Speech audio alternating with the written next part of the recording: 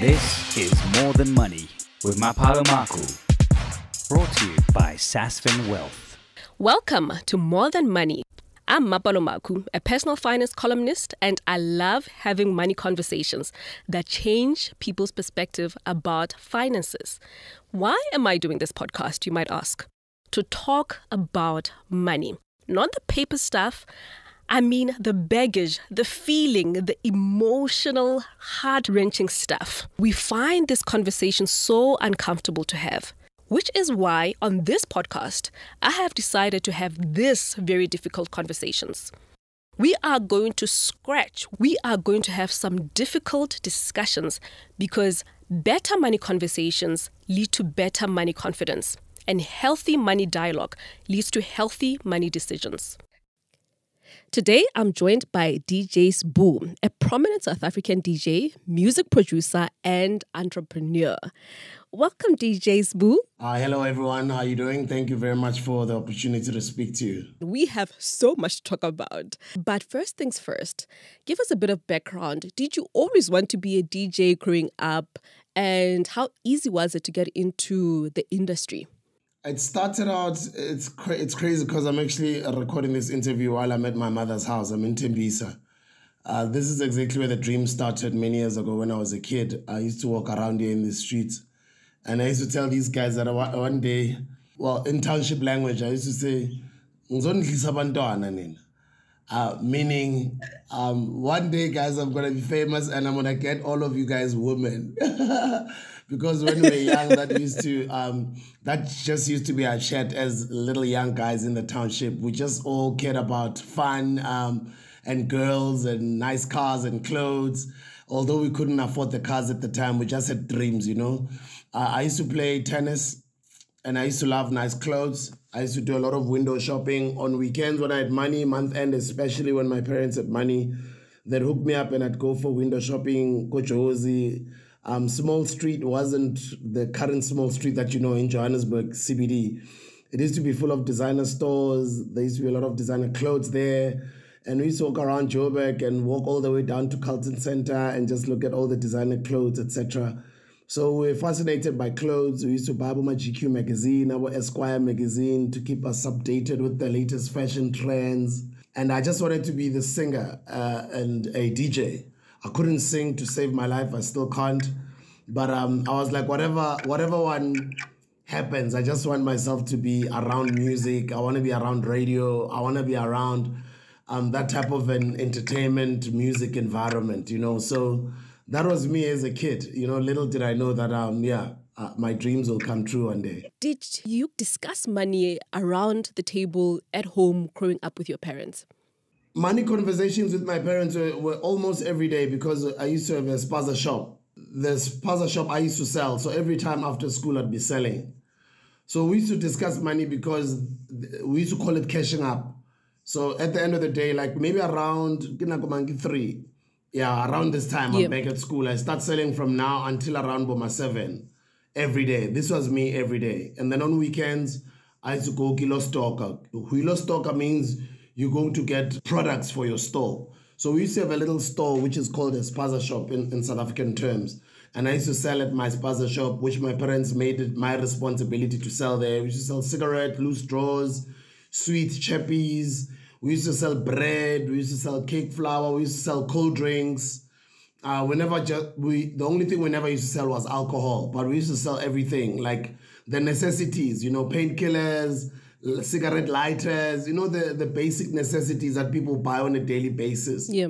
And then we also used to sell some fruits, apples, oranges, bananas, that type of stuff. And I used to sell to taxi drivers. I also used to sell to the community around. That forced me to have the money conversation with my parents because per day, I remember on a bad day, would make anything from 300 to 500 rands a day. This was over 20 to 30 years ago. On weekends, we used to make about 1,000, 1,200. And then on month ends, weekend of month ends, we used to make anything between 1,500 to 2,000 rands. This was per day. And this was for the store that I was in charge of, which was the spaza shop. So that basically was the reason why I had to consistently have money conversations with my parents. Because when you're packing up, you're checking how much you sold, how much stock is remaining, how much money was made for the day. I would say that's how the entrepreneurial bug bit me, because I was forced to sell. I didn't even like it. At the time, I didn't like it. Like, I just wanted to go play with other kids. It's after school, but I was forced to sell. Little did I know that I was being groomed to be an entrepreneur. I find it fascinating when we are going through something, for example, with you having to sell at the spaza shop, and you're thinking to yourself, why do I have to do this? All my friends are playing. And yet you didn't know just how much it's going to add to your entrepreneurial journey, to you being a hustler and succeeding in business. Do you think when you look back that you can say, you know what, I'm proud that, yes, I might have wanted to play like other kids, but I'm actually proud that I have that type of background? Definitely. I'm so glad now. You know, it's not only the entrepreneurship stuff. It's the older you become or the older you get, the more you understand a lot of the things that your parents are protecting you from, a lot of the things that your parents were helping you to achieve, or they were helping you to become a certain person. With a lot of aspects of life, you know, you get to understand things better when you're a parent yourself, or later on as you grow older. It's only now that I'm just grateful that my parents had to play that role in my life. Yeah. Because I don't know where I would have learned entrepreneurship, because I didn't learn it at varsity. You know, I just became like that because even after running a spaza shop, when I graduated from high school and I was at tertiary I used to sell cell phones. So I used to come to the township, buy the cell phones. Some of them would be blocked. I'd go on campus and sell the cell phones. And I'm not proud of saying that some of them would be stolen, right? I never used to steal. You know, I'm not a criminal, but I used to buy them from people who would steal them. I used to buy them for like next to nothing, for like 50, 90 rand, 150, 200 rands, 350, 500 rands, depending on what it was. At the time, I remember the most expensive stock that I would have, we used to call it the Nokia banana. It's many years ago. I don't know if it was maybe before your time. We used to call it the Nokia banana. I used to open up like this. That was the most expensive phone. So I would buy that one for like maybe 500 or 600, and I'd always negotiate, and I would sell it for like 1,500, 2,000. There used to be a Motorola, very heavy Motorola phone back then. There used to be Alcatel phones. Yeah, man, like all sorts of different phones. And sometimes I would find myself selling a blocked phone, and the person comes back a few days later, and I'd be dodging them. I used to stay in a round building in Joburg called Ponte City in Hillbrow, Berea. Yes. Yeah, sometimes they'd be looking for me for like a week or two, and I've used the money to buy more stock, so I don't have the money to give it back to them. And I'd always find ways to stall for time. And then when I eventually meet them, I've got their money, I apologize. I would always find a way to not necessarily refund them, but I'd always try and find a way to, I'd find a solution for them. I used to call it, I mean, even now in business language, they call it footstoots, like you buy it as is. It's your problem if it comes with problems. So, I mean, I used to use this language, meaning,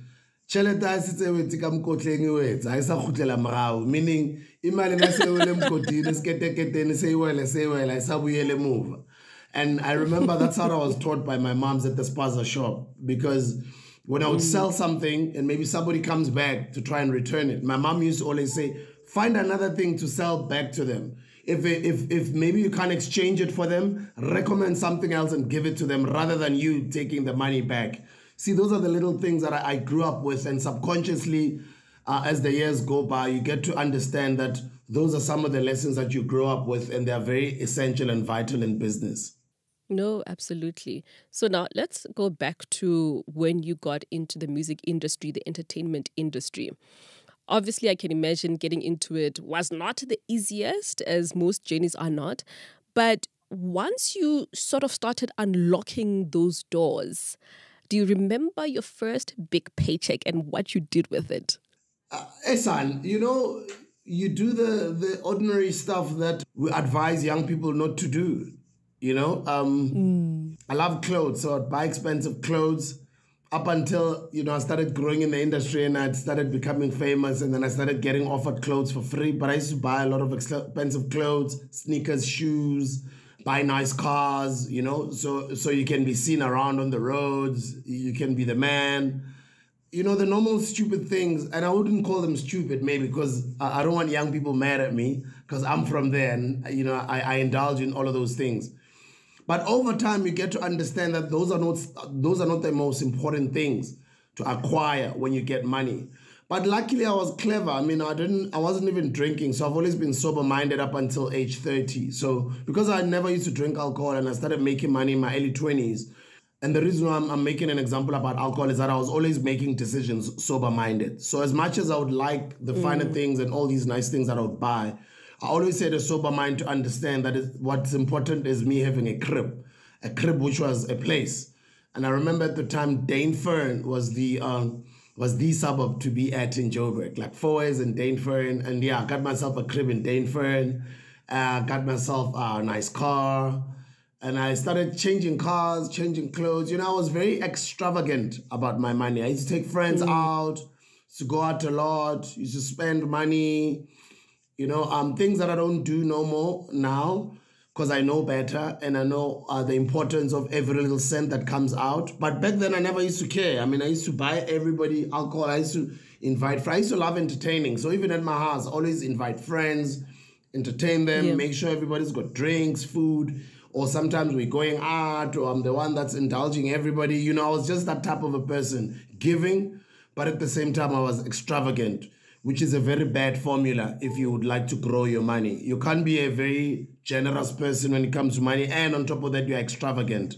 Then it means you're not going to be able to save money or invest money for yourself. So as much as I was able to buy my first crib and my second crib when I was young, I was also very extravagant in my expenditures, going out all the time, as I was saying, cars, clothes, all of those things that if you're not aware, your money will always just be spent and spent and spent and spent. And before you know it, when you look back, you're like, but I've spent so much this year. I made a lot of money, but I don't have a lot to show for it. The only thing that I guess I was smart about was investing in shelter, because at least I was a homeowner. And at some point, as I did say, ended up owning more than one home. But still, if I wasn't that extravagant, I can imagine how much more money I could have been able to accumulate for myself.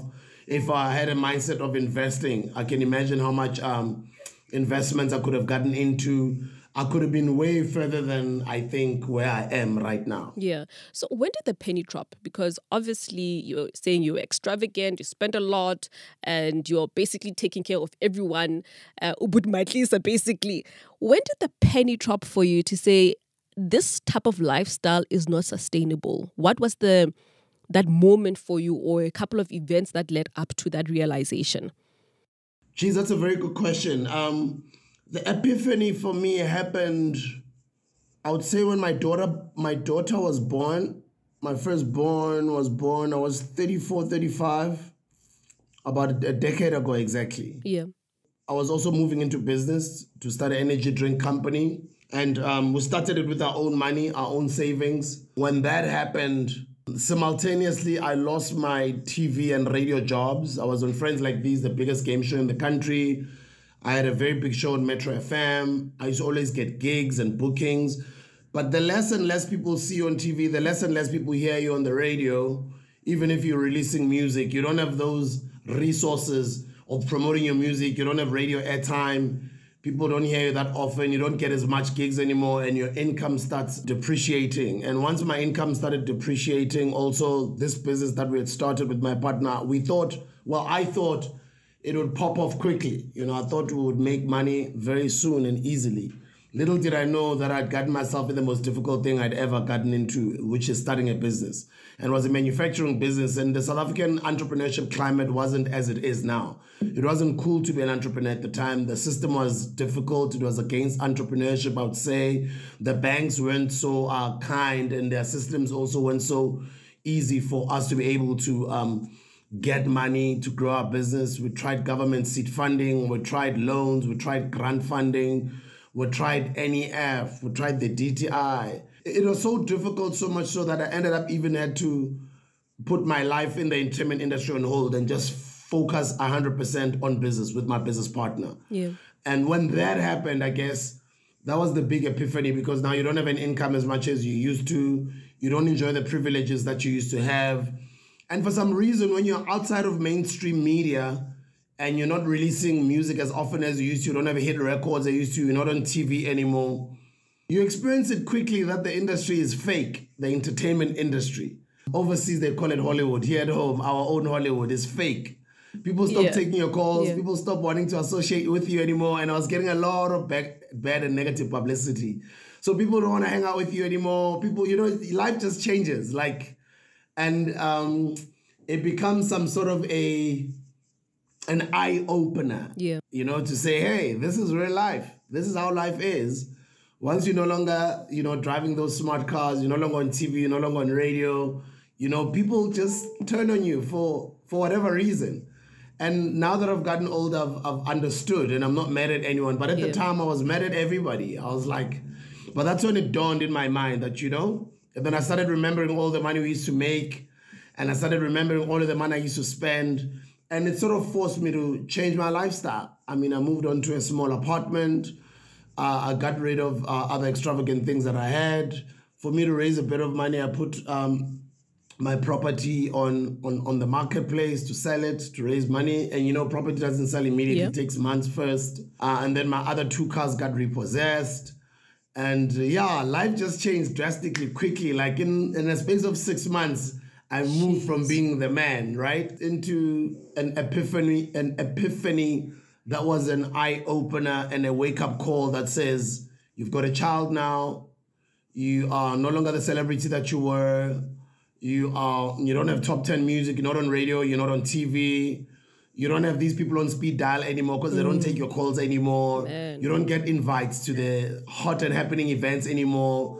So whether you like it or not, that is an eye-opener, and it's a wake-up call, and it forces you to change your habits, to change how you spend money, to look at the baby that is just new, that is just coming to this earth, etc. So that is a sort of a long answer that I'll give you of my epiphany of how my money habits and behaviors changed. Man, that was a rude awakening, DJ's Boo. And I mean, a lot to deal with in a short space of time. From moving from soft life to pretty much almost the life you had before is not nice. It's not nice at all. But, my mom, instead of her sympathizing with me and my dad, they were glad that it happened. As much as, yes, they're not happy to see their son go through whatever I was going through, but they were sort of glad that I was going through that, because at a later stage, they did tell me, you were just living in your own bubble.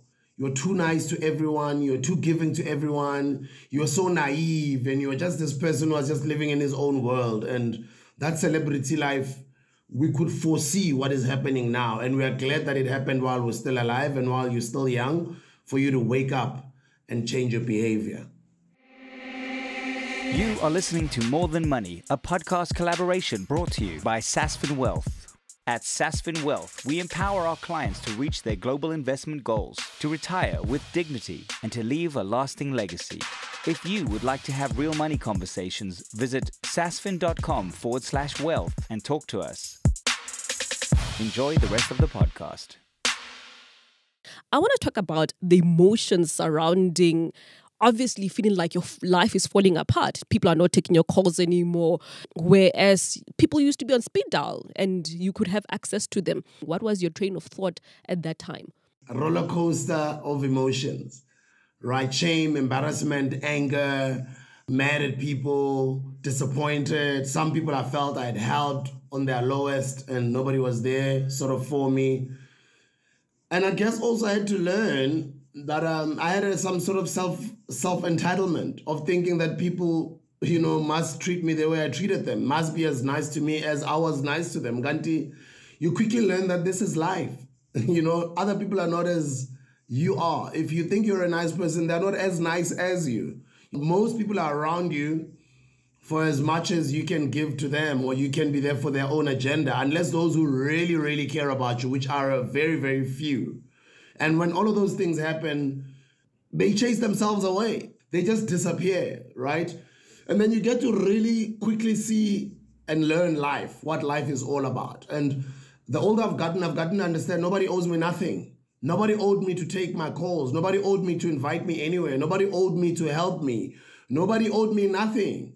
You know, it's just subconsciously in my mind, I kind of felt maybe the way I was, and which is not my only fault. I'm not the only one with that type of a fault or who had that type of a thinking. I'm sure even yourself at some point, even some of the people that are watching now, most human beings are like that. We think other people should be there for us as much as we were there for them. We think because you helped them out, they'll remember you also in your time of need.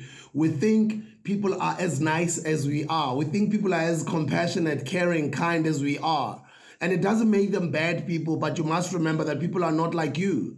People have got their own lives to live. They've got their own expenses. They've got their own plans. And nobody's entitled to help you or get you out of any problem. Nobody's, just because you've helped them, nobody owes you nothing. Nobody owes you back a favor, right? So in the beginning, I was angry when those things were happening, especially in those early years.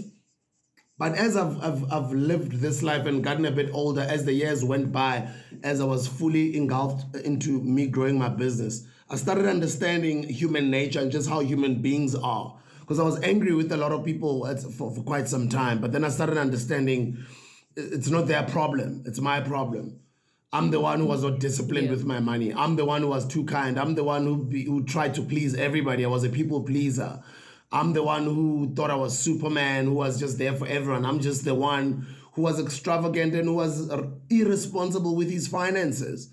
And for me to even heal and get out of that situation and get better and become a better business person as I became this full-time business person, in my mind, I had to make peace with taking accountability, responsibility, and not shifting the blame or passing the buck. I had to take the responsibility myself, and I had to accept my own mistakes that I had made for me to be able to start a renewal or a process of renewal of starting my life afresh. I feel even a lot of our young people right now are making those mistakes because we come from a certain poverty cycle. And it's a mindset thing. That's why you even get somebody who wins 100 million in lottery. 5 years later, you meet them, they don't have it anymore. That's why you get a lot of guests on I Blew It. And they'll forever have guests. Why? Because it's not about the money that they'll give you, but it's a mindset that you have. Because even if we give you 100 million, even if we give you 10 billion, the mindset is not right for you to be able to multiply that money and double it up or invest it and do responsible things. You come from a poverty mindset that you are not taught a responsible, good relationship that you must have with money. Your mindset also comes from a household maybe that says money is the root of all evil, without you understanding actually the love of money is the root of all evil. You thinking, I can't have debt, right? And as you start being financially literate, you understand there's something called good debt and there's bad debt. You can actually use the good debt to enrich yourself, to build wealth, right? But all of those little money habits that we grew up under, everybody comes from a certain household, it rubs off onto you. Those are the reasons why people go to I Blew It, or those are the reasons why people win the lottery and they win millions, but they still blow it. It's all in the mindset. So you have to unlearn and relearn for you to be able to start afresh and do better. Talking about your business, you have an energy drink company and you're plowing money into this, You have a daughter by now, and like you said, your life spiraling out of control. What made you to keep going on building your business even when it was really difficult? I didn't have any other choice. All of my public social currency, or you can call it, for lack of a better word, celebrity currency, was poured into this brand, was poured into this more fire thing, was poured into my business. So much so that at times when we wanted to give up with my partner, I used to tell him, like, we can't, bro. Like, we have to find another way to make this work. Like, the fact that things are not doing well right now, there's no giving up. Like, it taught me resilience, right? So sometimes you are caught between a rock and a hard place and you've got your back against the wall and you don't have your finances right and you're going through the most and you are forced to not give up.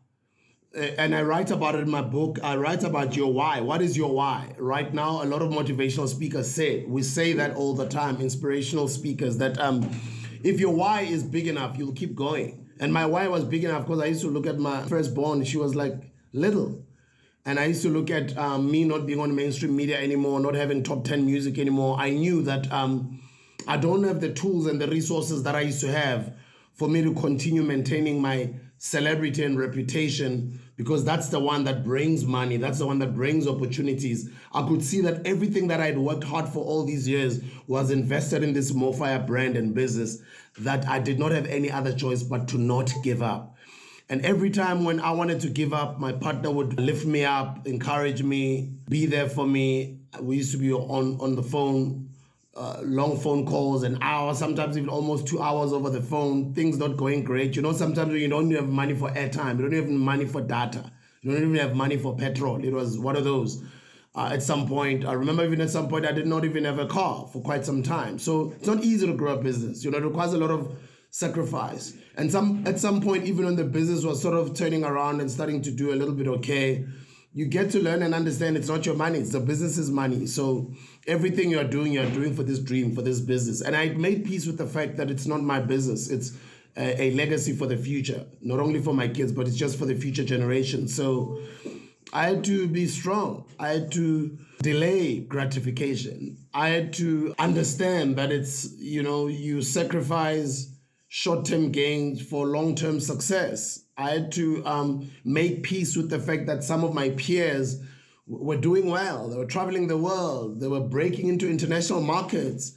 They were getting opportunities in the US, in Europe, overseas. And there's a new generation also of entertainers that are now on the top 10. You know, I just had to make peace with all of those things, that life has changed. And these are the cards that you're dealt, and these are the decisions that you've made. And everything has culminated into you growing this baby. This is your vision. This is your baby. And that's why in my mind, I became so resilient, even when I would be out there, even when I'm sharing about my story. But simultaneously, I never gave up. I started writing books about my journey. I started sharing the books and, you know, tried as much as I could to create multiple streams of income. You know, I'd be selling books, I'd be getting talks, and so much so that people started knowing me more as an inspirational speaker and entrepreneur, more than a DJ or a radio TV presenter or celebrity. Then I started creating a new revenue of income where I get booked to come and give talks. People buy my books. Some people who can't afford to pay me, maybe they'll say, we'll buy 100 books. Can you just come and give a talk? We'll buy 500 books for our audiences or for our employees. Just come and give a talk.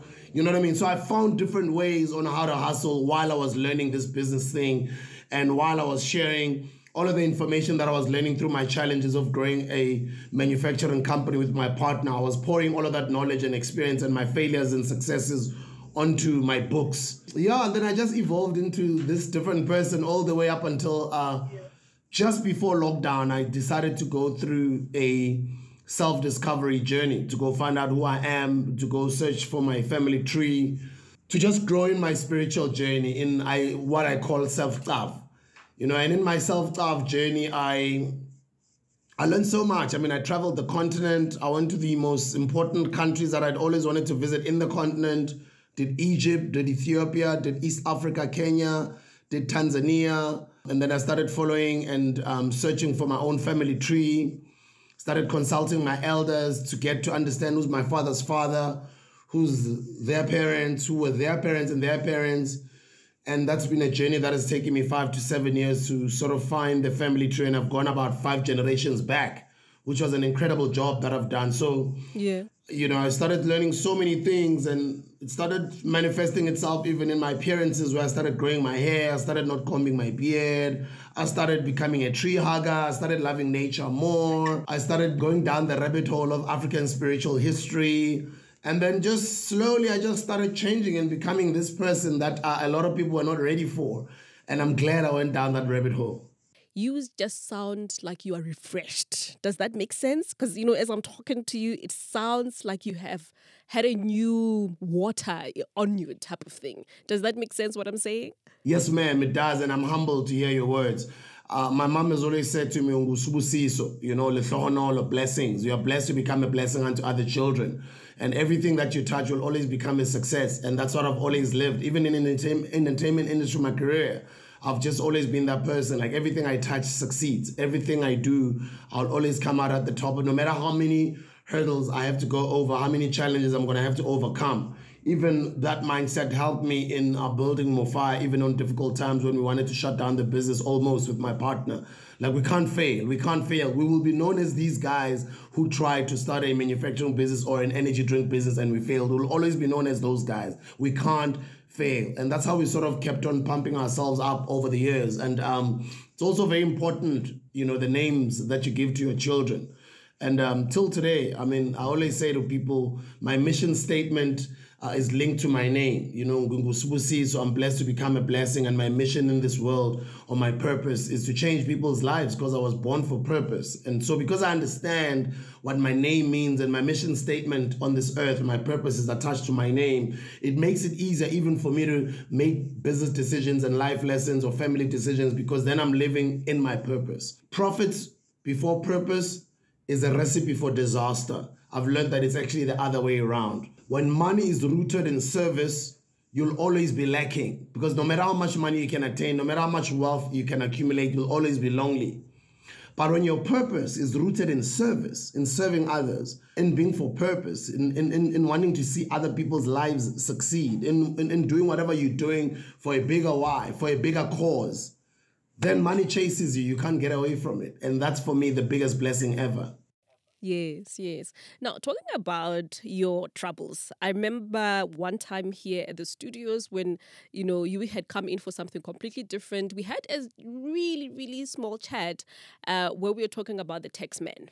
How have you overcome that? And how important now in your businesses to know that, with the tax man, you have to give them their cut. So it's not about giving the tax man their cut. It's paying what's due and then giving yourself your cut. Maybe if that's a better way to put it. Because whether you like it or not, we are living around the laws that govern South Africa, even the tax laws. Everybody has to pay tax. And if there's one thing that I regret as an entrepreneur or an inspirational speaker or even an author, I have not focused on enough in my career, is a tax subject. But then again, you learn and you do better. But then I also hope those that come after me or behind me will do better in terms of understanding, getting the right people to help you with your taxes, filing your returns every year. Maybe just the simplest way I can put it is, when you're about to start anything, entrepreneurship or a business or a career in entertainment or in soccer or in anything, two things, those are the most important people in your life until you die. Your lawyer, legal advice, and your accountant, financial advice, those two things. So somebody's going to have your books in order. Somebody's going to maybe link you to the right people in terms of getting investment or financial advice. You are blessed and lucky if your accountant has got those expertise as well. And somebody who's going to give you legal advice. Those are the two people that will determine if your life becomes a success or a failure. Same as when people say things like, the type of partner you choose to marry and spend the rest of your life, they either make you or break you. Would you consider selling a stake in your company or perhaps being bought out as part of a legacy? Or your strategy is, we're going to hold this company until the fruits start coming, even if it's years later? It depends, right? So when you're in a business like mine, where you're not the only sole owner, you've got other shareholders who are your partners, ideas differ and depends on where the business is and how far it's grown. Other people decide to sell. Other people decide to sell within, the very same shareholders. Other people decide to go raise money, grow the business. Other people decide to go public. Other people decide to sell and move on to other things. But for me, I look at this as, because I've also been a part of getting the business and the brand out there as its ambassador and a marketer and somebody who co-founded the business, it'll always be attached to my name, right? So it wouldn't be a good idea to sell all of my shares, even if maybe at some point to raise a bit of money, we might sell a stake here and there, maybe in the future. But I don't see myself as somebody who's going to sell entirely and get out of that business. Even if I get into other businesses and I grow, I kind of feel in terms of legacy, in terms of a beautiful South African story of a brand that started from the streets of Johannesburg, Ekasi. It's a beautiful story to share at a business class or a marketing master class somewhere, or inspire future generations in this country or future entrepreneurs. So because it'll always be attached to my name, I wouldn't sell all of my shares. Is there anything that you are still afraid of when it comes to money? I've been through it all. Like, God has been good. It's been great lessons. And I think the amount of experience that I've acquired, I'm also not stingy with information. That's why I write books. That's why I give talks, public talks. And, I share the knowledge with my kids, with some of them, my mentees, young people that I mentor.